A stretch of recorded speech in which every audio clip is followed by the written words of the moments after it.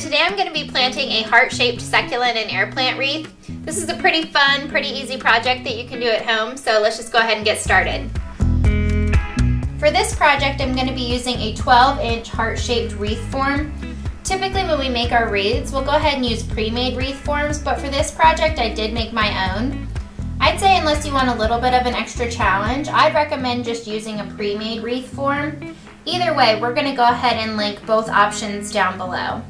I'm going to be using a variety of bright colored 4-inch and 2-inch succulents, possibly a handful of cuttings, and then I also have a few fun air plants for texture and some preserved Spanish moss. Some of the tools I'm going to be using are a bunch of floral pins, I've got a screwdriver, a paintbrush, and some scissors. So the first thing I'm going to do is make sure my wreath form is moist. It's really hard to plant into a dry wreath, so getting it moist beforehand is going to make planting it a whole lot easier. My plan is just to start working my way around the form in no specific order, but I do like for my plant types to be evenly dispersed, so I'm just going to concentrate on that. The first thing I'm going to do is decide where I want my plant to go, and then I'm going to break down the root ball. I'm going to dig a hole into the moss, insert my plant, and pin it into place. I'll continue this process until my wreath is almost completely full.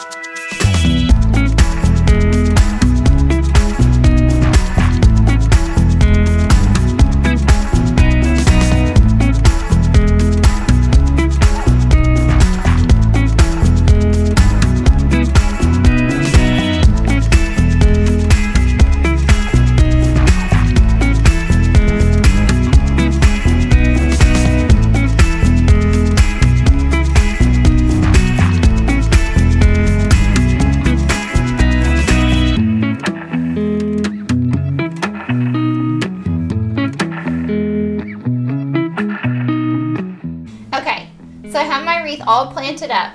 What I did was I went in and planted all of my larger succulents first, and then I went back in and filled in any blank spaces with my air plants and my smaller cuttings that you can see tucked in there.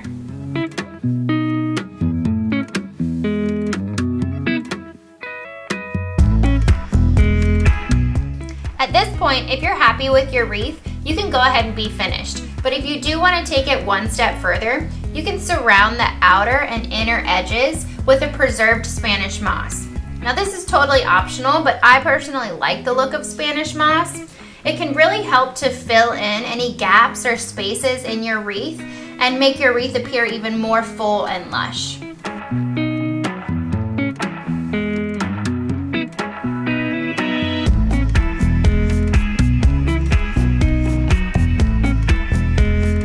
So now that I've got my wreath all wrapped in moss, I'm going to dust off my plants with my paintbrush really quick, and then I'll be ready to hang it. Because we've used plants that are really colorful, I'm going to hang my wreath in a spot that receives at least a few hours of really bright indirect sun per day, just to be sure my colors don't fade and it stays really bright and cheery.